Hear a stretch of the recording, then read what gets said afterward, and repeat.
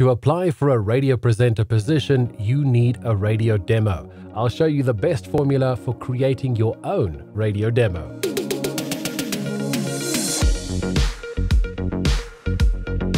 Before you venture into creating a radio demo, remember that the demo is intended to represent what you can actually do. So faking it with a studio-produced demo is not the way to go. A good sound engineer can make you sound like a professional DJ when you might not actually be able to run a live show. What I will be showing you that needs to be in your radio demo needs to actually be what you can do. That means recording your radio links as if they are live. Of course, if you're not actually working on a radio station, it will be a recording studio version of a demo and not an actual live radio demo, but it must not be an edited version. I will explain this in more detail in a moment. In most cases, radio station managers only want to hear demo recordings done live. That means you are starting on the back foot. But don't be discouraged. The important thing is to be able to present as if you are live.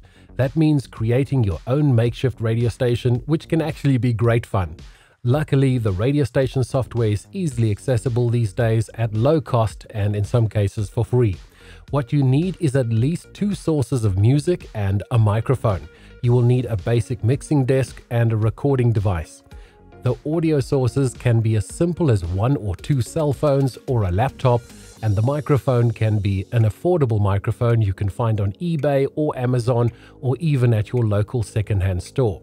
It is important though to have this combination of 2 sound or music sources and a microphone. If you don't have these, you'll end up making an editor-produced demo recording that will not help you improve as a presenter and will certainly not help you with your applying to radio stations. Just a final word of warning again before I continue, making a fake demo will get you nothing. If you do get the chance to have your demo listened to by a radio station manager and he or she likes what he or she hears, the most logical step would be to ask you to come in to be tested. If your radio demo is fake, you will not be able to do what's on your demo. You will have wasted your time and, more importantly, the manager's time. The most likely outcome will be that you'll be sent away and told to never come back again. The radio station manager's time is precious, and if you waste it with a fake demo, you will likely be put on a list that is for automatic rejection of any future demos, no matter how good or experienced you may be in the future. This is the last time I'm going to mention it. If you have not heard it by now, you're not going to listen anyway, and you will learn the hard way. So let's get to the actual structure of the demo. Then I'll walk you through how to put it together. By the way, I'll be putting together a full training course for radio presenters based on my many years of radio presenter training, radio presenting, and radio station owner.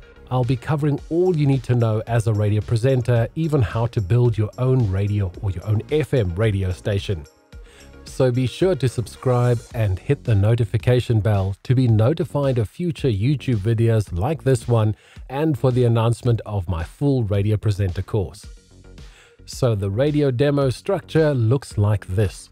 It's 3 minutes maximum, that's also 3 megabytes or less as well, and the parts should include, firstly, an introduction of 10 seconds, then secondly, music to music link of 40 seconds, thirdly, music to advert link, 40 seconds. Fourthly, an advert or commercial read of 30 seconds maximum. And finally, it's a short news read of a maximum of 1 minute.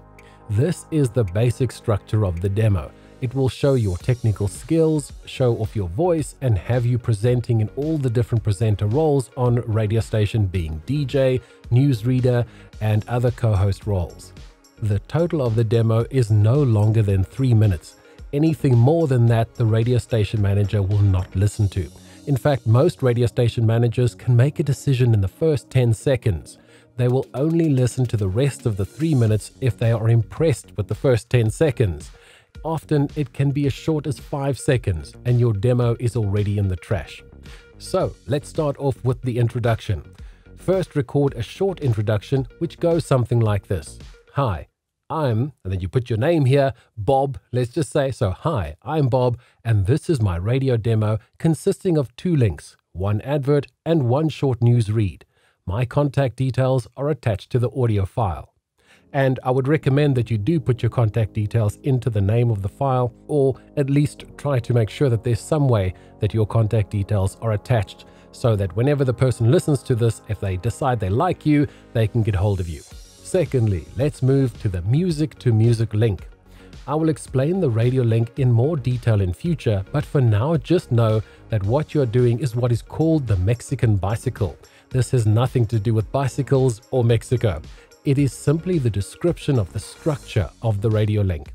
By the way, this is not the only way to do a radio link, but it is the most basic and an important way to show that you have the skills as a radio DJ.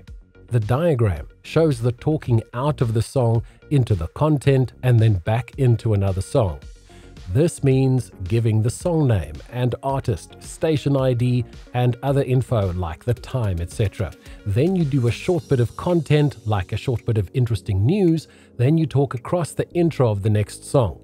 You don't need to, and in most cases should not, talk about the song that you are starting to play. Rather, do something else, like saying something about an upcoming event or competition. Here's an example of how the link should sound.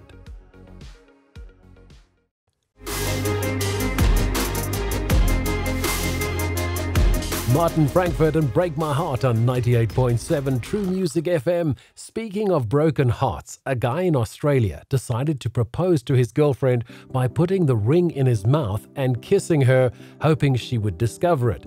Problem is, he swallowed it and had to wait a few days for it to come out the other end to propose again. They say it's what's inside a person that really matters, but I'm not sure if that's what they meant. Would you accept that ring? I'm not so sure.